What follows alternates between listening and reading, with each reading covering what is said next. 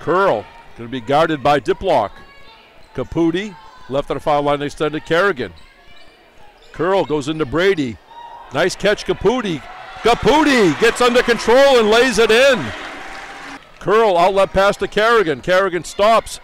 Norton for three. Bang!